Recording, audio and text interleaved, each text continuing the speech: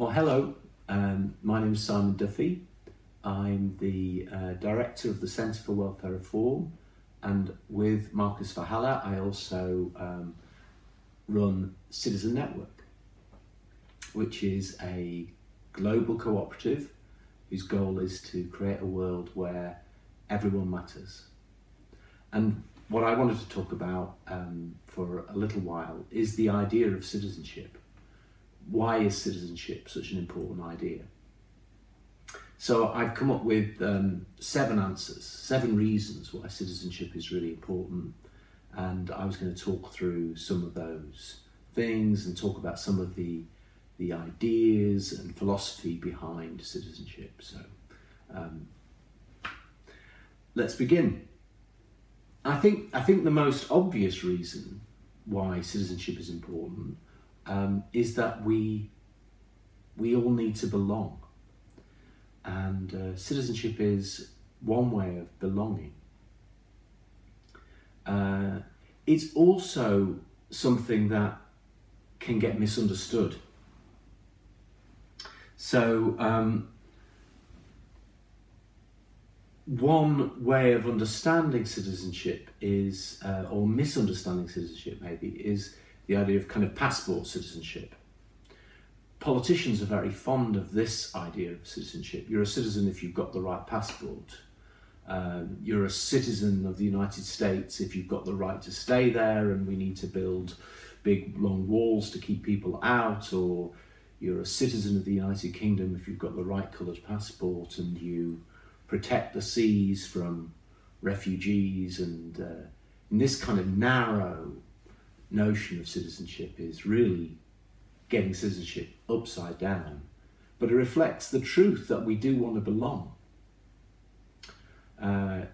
It's really interesting actually. A few years ago, our Prime Minister, they've changed a lot in the United Kingdom recently, but we had a Prime Minister called Theresa May, and she stood up and she said, but if you believe you're a citizen of the world, you're a citizen of nowhere. You don't understand what the very word citizenship means. And of course what she was trying to do in this little speech was to tell all of us who live in the United Kingdom that we should not try and consider ourselves any longer citizens of Europe or citizens of anywhere else. Well, this is kind of ridiculous, isn't it? I mean, I'm a citizen of Sheffield, which is the city I live in. I'm also a citizen of the neighbourhood, which I live in a neighbourhood called Nether Edge. We're in fact all citizens of lots of different things. We all belong at lots of different groups. It's very ironic for the Prime Minister of the United Kingdom even to say that citizenship is just about belonging to a country, because the United Kingdom itself isn't a country. It's 4 countries: England, Scotland, Wales, Northern Ireland. And everybody who's in the United Kingdom really knows that they're a citizen of one of those places, maybe more than one. I support the English football team. I'm English, although I don't really support the English rugby team. I tend to support the Welsh rugby team or even the New Zealand rugby team, because I kind of think that the English rugby team is quite southern. So what I'm really saying is that our identities are complex, and much better than listening to somebody like Theresa May, we should listen to Nelson Mandela. So Nelson Mandela said, "The time will come when our nation will honour the memory of all the sons, the daughters, the mothers, the fathers, the youth and the children who by their thoughts and deeds gave us the right to assert with pride that we are South Africans, that we are Africans, and that we are citizens of the world." That's a more mature understanding of belonging, because we belong to lots of different things, and belonging is really important. And so what citizenship gives us is a way of belonging, which is really important. The second thing that citizenship gives us is rights. Sometimes people say equal rights, which is kind of true, but it's much more than that. rights are really the means by which we support each other to take our place in society. Rights and the rule of law and the systems of government and all the arrangements we create enable us to live safely, to live well, to get on with each other. That's part of what citizenship is, really. It's a structure of laws and social arrangements of which rights are a central part, which enables human beings to flourish.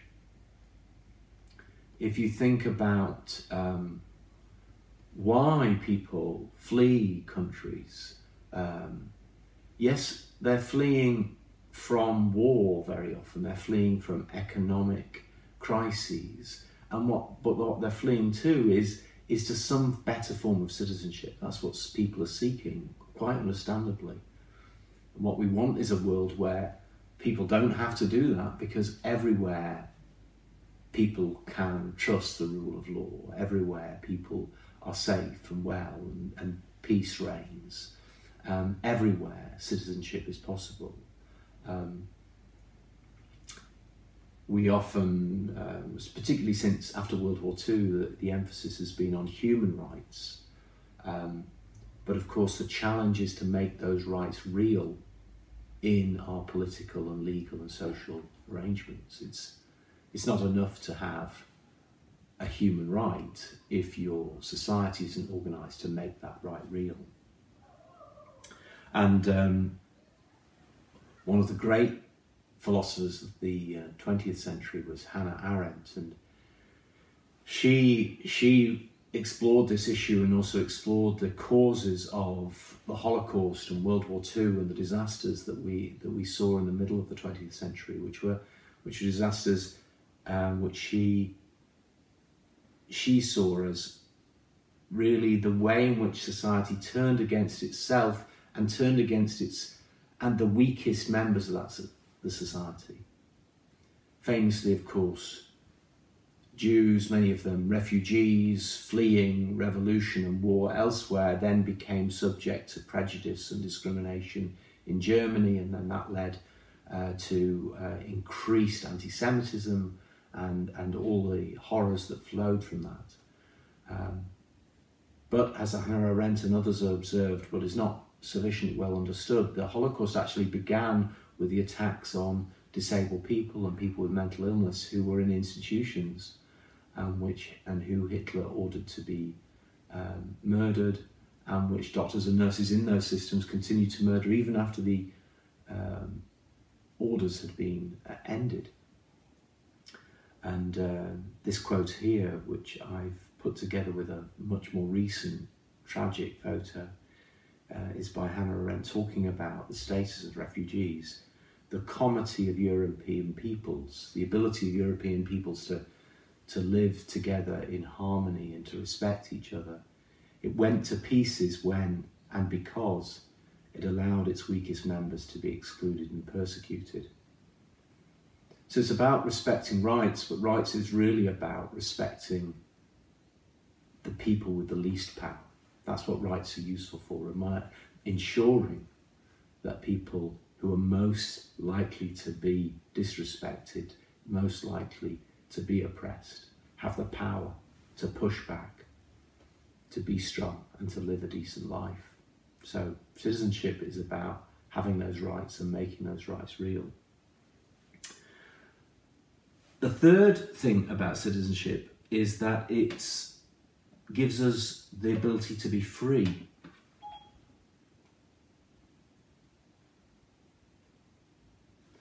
And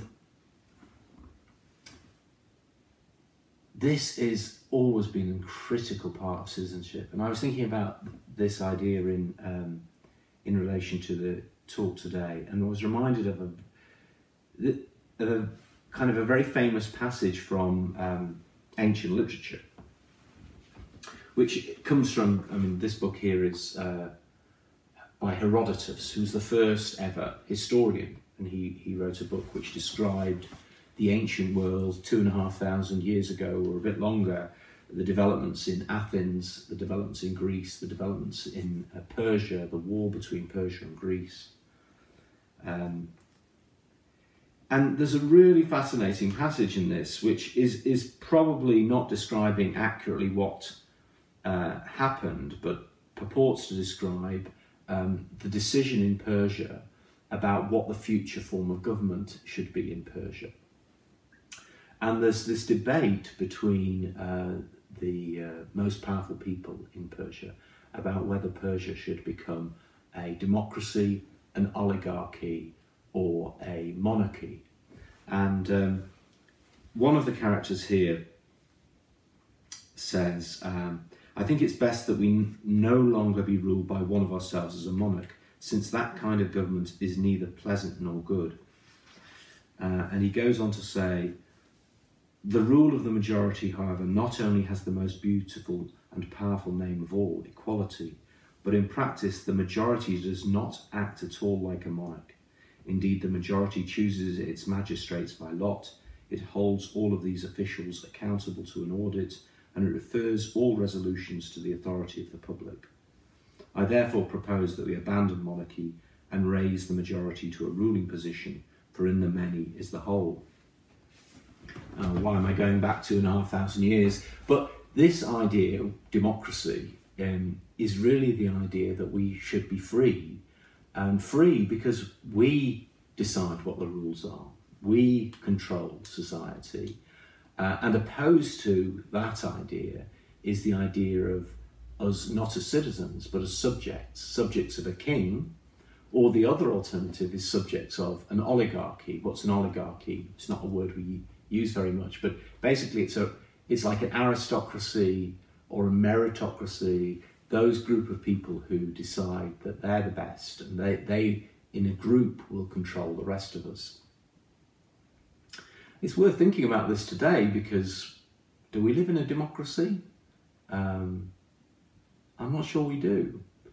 I think that it would be better to think of what we live in today as more closer to an oligarchy. There's a small number of people, politicians, we do get to choose them, but oligarchies, that system of oligarchies is how they were organised in the ancient world. You would choose between different groups and you would have that one group rule over you rather than another, but it was really that group that was in control. So the idea of citizenship is about freedom, it's about democracy, it's about us all taking control of society and being free and setting our own rules. But arguably it's not something that we're really living, the idea of democracy today. And so what citizenship also does is give us a challenge to create truly democratic societies. This slipperiness of control is part of what we know from the experiences of people with disabilities. A lot of my work has been focused on trying to challenge the way the system, the bureaucracy, takes control of people's lives. A few years ago, or back in the early 90s, I came up with this idea of comparing the professional gift model of services to a citizenship model of services, and that's reflected in this image. On one side, you can see that, services can be organised by us paying taxes to government and government giving that money to professionals or others who will then provide services which we then receive. People have decided how those services should work for us. And for things that are of marginal importance, I don't know, working out how broadband works or how your gas system is delivered, maybe fuel and energy and these things, having a fixed system from above is not too bad.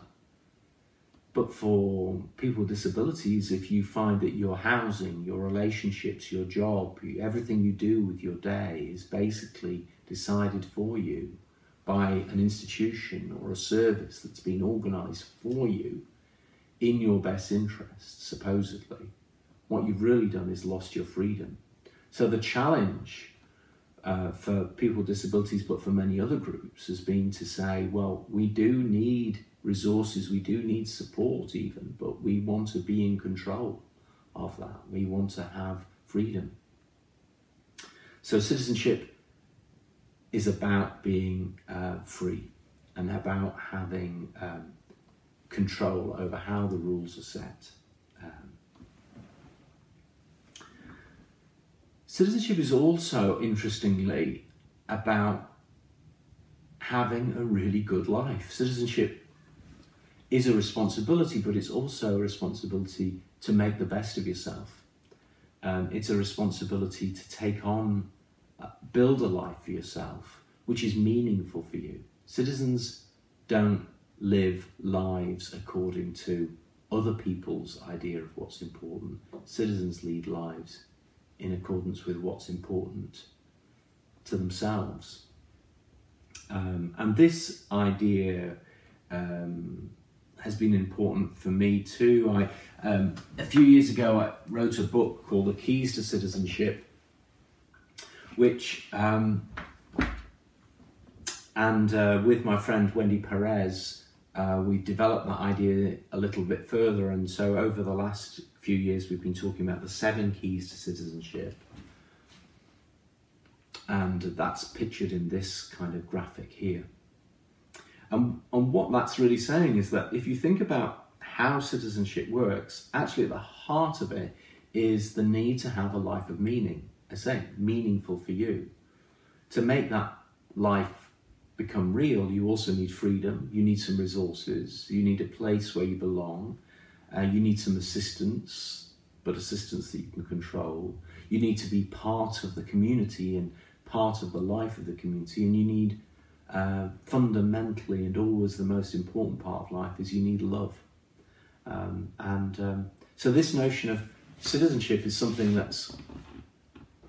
we can think about as a way of thinking about our own lives, and it's also something we should think about when we are supposedly trying to offer people help and assistance.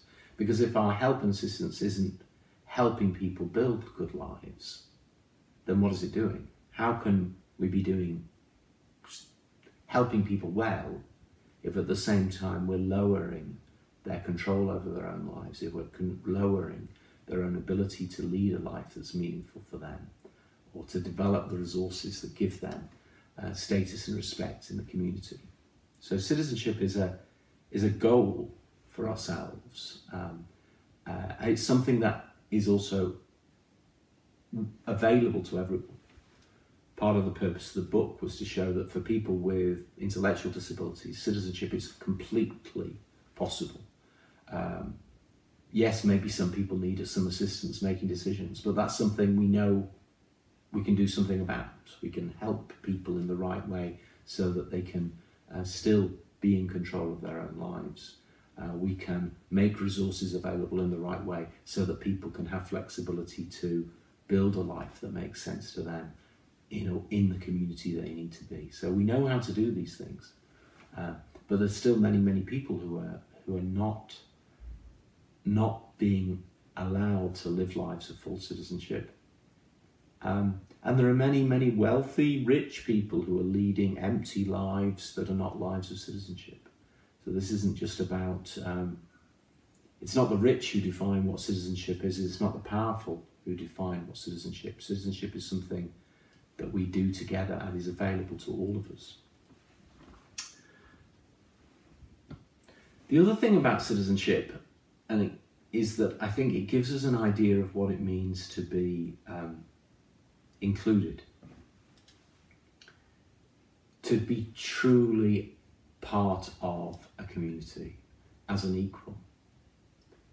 Again, this is something that you hear when you go back in time and listen to the ancient Greeks think about citizenship. It's also a theme you can find in the Bible and in other ancient literature, which is the notion that what we're trying to do is really welcome each other as equals. That there are barriers to seeing each other as equals. There are labels, there are walls, but we can overcome those. There's a beautiful quote here, which I'll read. A rabbi asked his students how they could tell when the dawn had come and morning prayers could be said. One student responded by saying, "When you can see the sheep on the hill Another suggested that one can tell that the dawn had come when a person is able to distinguish between a fig tree and a grapevine. No, said the wise one. It is dawn when you can look into the faces of human beings and you have enough light within you to recognise them as your sisters and brothers. So I think citizenship gives us an ideal for inclusion. Citizenship means that we can be different and welcomed in as an equal. I think that's one of the most beautiful things about citizenship. We can be different and equal. In fact, in a way, you can't but be different if you're a true citizen. I mean, citizens are people leading meaningful, unique lives of value. They're not drones, they're not robots, they're not subject-gated entities. They're not all part of the matrix. We're free, we're different, we are each unique, and yet we can treat each other with respect, and yet we can choose to treat each other as equals. We can recognise that each person has that absolute value as an equal human being. The other reason I think that citizenship is really important, and this sounds like a funny way of putting it, but we need citizenship if we're going to save the planet. We're in a severe ecological crisis, which is not only damaging the environment, not only increasing global temperatures, it's leading to species extinction, and it's threatening the very existence of human beings themselves. How are we going to do anything about that? Well, we have to take responsibility, don't we? I mean, if we just sit here and wait for somebody else to solve these problems, why do we believe that's going to work? I mean, one of the most inspiring people in the last few years has been a super citizen, Greta Thunberg. Greta Thunberg, who is a young woman, I think she also has a disability, Asperger's syndrome. She has made this very simple point that if we do not each take responsibility, campaigning responsibility, but also practical responsibility for trying to change our own lives, change our own homes, make the world carbon neutral, everything will go to hell. So we need to be citizens in order to save the planet. And the last thing is that we need to be citizens if we're going to learn how to do things differently. We need to be citizens to work together to do things differently. One of the problems, I think, is that we constantly expecting solutions to be delivered by some kind of power, when actually we know a lot of what the problems are and we know what a lot of the solutions are, but we don't ourselves behave as if that it's our responsibility to share learning, to make a difference. So citizens do a really simple, fundamental thing. They cooperate. They work together. That's one of the reasons why we created Citizen Network. What we wanted to do was start to encourage people to not look upwards for solutions, but to look outwards for solutions. What we wanted to do was help people make it easier to cooperate, share information, share good ideas, get people working in partnership. So the whole of Citizen Fest is a kind of model of what we think the future should look like. It's a world where we can just share our good stuff and begin to make the changes we need. So really, that's what I want to end on. I mean, citizenship is something that's essential. It's something that's fun, it's brilliant. At some level, it's kind of easy, though each of us has got to find the right way of being a citizen for us. But if that sounds good to you, why don't you come and join us in Citizen Network? Thanks.